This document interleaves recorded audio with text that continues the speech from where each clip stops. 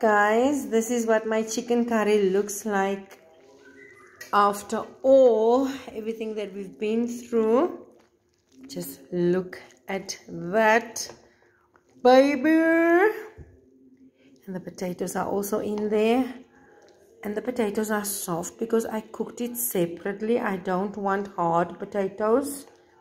And then now I'm going to pour in a little bit of my chakalaka. Chakalaka. Chakalaka is also South African thing. We poured in a whole packet of soup just like that. And then we're going to just stir it up. This is so beautiful. Beautiful, baby. And then I'm just going to leave it a bit for like 5 minutes. And that's it. Done. Done with my cooking. Now I just need to pay attention to my beetroot. Okay. Shabukai. Shabukai, people. I shall see you in the next moment. Delicious. Delicious. Let me just show you what my beetroot looks like. It is all cleaned up. Now I'm going to grate it in here and put in some onions and vinegar and sugar. And then we're done. But I will show you step by step how to do it. Very easy.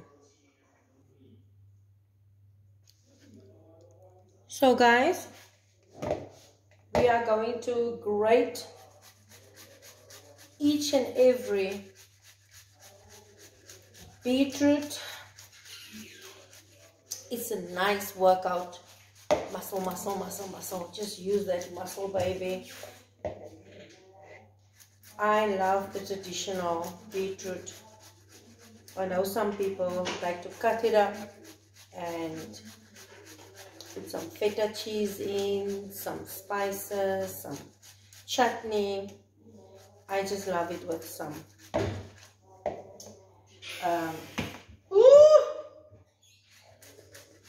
Karen, come pick up here, please. I just love it with some onions and sugar and vinegar. Something, just rinse it off there, Baba, please. Just don't eat my...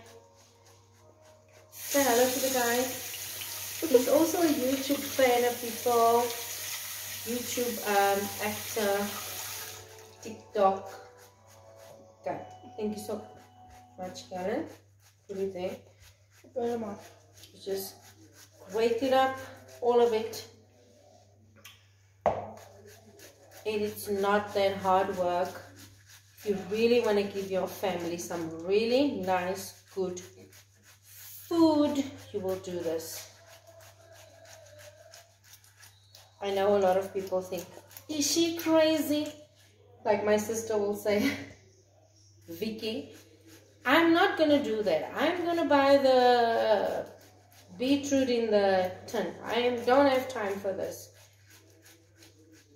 But then you are for sure, you are getting all the, not that I'm saying that the shops don't have all the nutritions and stuff, but at least you know you did the right thing.